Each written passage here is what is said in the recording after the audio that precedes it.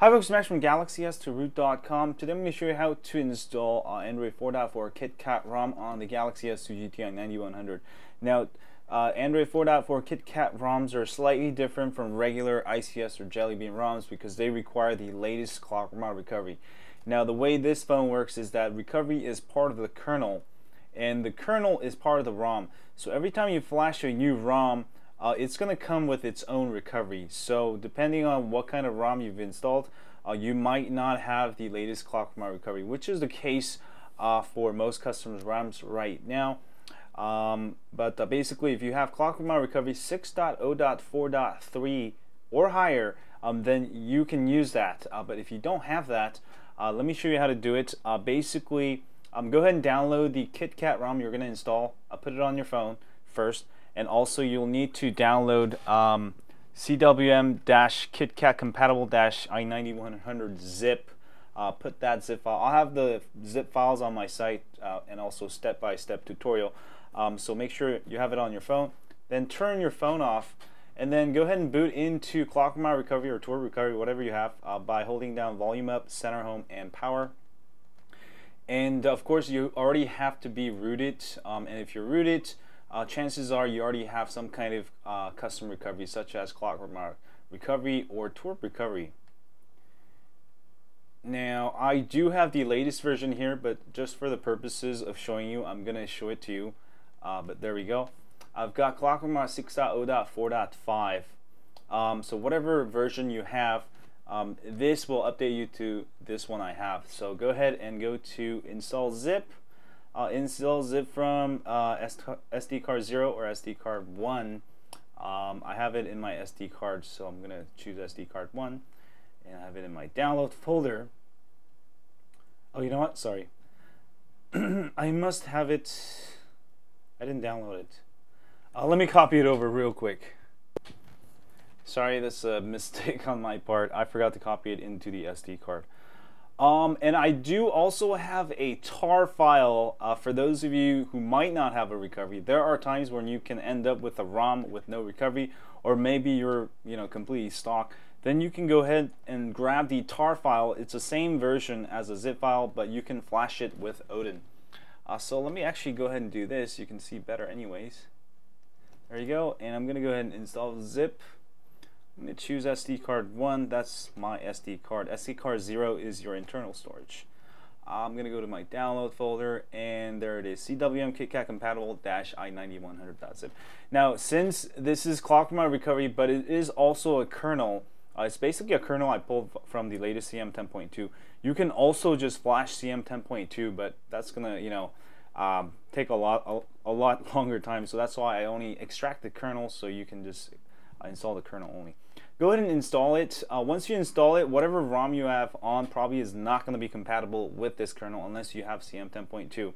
So only do this when you're installing a new ROM. And when that is done installing, simply go back and go to Advanced and reboot Recovery. All right. And if you have Torb or you have the older version of Clock Model Recovery, this will get you on 6.0.4.5, which is compatible and will let you install Android 4.4 custom ROMs. If you try to do it with older version, you'll get fail message. There we go. So it looks the same, but it should look different for you guys coming from another ROM. So next is pretty much the same. Just do a data wipe factory reset, and we're going to install the ROM. And also Google Apps are required for most Android 4.4 KitKat AOSP ROMs. So we're going to go ahead and install those and reboot. That's it. I'm going to go ahead and install zip. Install zip from SD card 1. And I'm going to be installing CM11 actually. This is one of the earlier versions, but it is pretty stable, I would say. I'm going to go ahead and install that CM11 for the GTI 9100. And when this is done, we're going to install Google Apps, reboot, and we should be all good to go. And I will be back. This is done. This should take another minute or two. And for those of you with AT&T Galaxy S2, I'll also have a version, same versions for Galaxy S2 SGH i777. So just grab those files for installing the Clock Model Recovery. Otherwise, it's pretty much the same, exactly the same. That is done installing the ROM. Next, I'm going to go ahead, I'm going to go to my SD card one here, and I'm going to go ahead and install the Google Apps for Android 4.4. For Android 4.4, you have to install Android 4.4 compatible Google Apps. Otherwise, you'll probably get a lot of force closes. You will fail pretty much, or you'll end up in a boot loop. Who knows what can happen? And this should take another minute or two. And also for AT&T Galaxy S2, it should be coming soon, Android 4.4.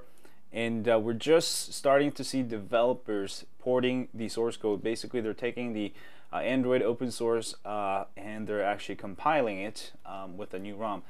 So it's going to take time. They're going to have to find bugs. I mean, you know, the major bugs with Android 4.4 right now for ported versions is with the camera and video replay. But if that works, most of the time everything else is working. So go ahead and go back and reboot system now, and you should be all good to go. And this is how you can install it. Now, if you fail for some reason, if you end up in a boot loop, sometimes it happens to me, 1 out of 100 flashes.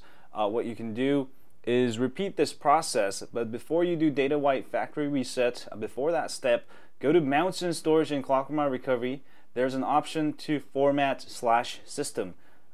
Format/system, that will erase all the system files, whereas regular data wipe, it only deletes the data partition, whereas the system, it will wipe the system, and usually that will clear out those boot loops. And if that doesn't work, I usually try just one more time, and if it fails twice, it usually means something wrong with the ROM, or you know, it could be some other problem. Maybe you're using the wrong recovery, but it doesn't usually happen. But that's my thought analysis when I'm installing ROMs, just to let you know. Anyway, I'll be back when this is done.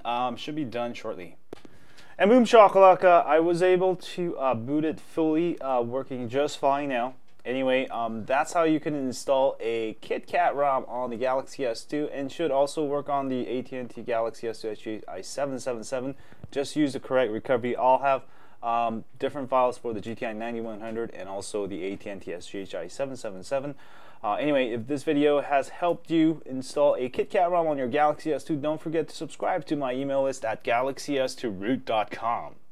And thanks guys for watching my video. If you enjoyed this video, don't forget to hit that thumbs up button and the subscribe button below here to get more cool ROM reviews, tips, tricks, and more. And also check out video of the week over here if you haven't yet. And as always, stay on Android.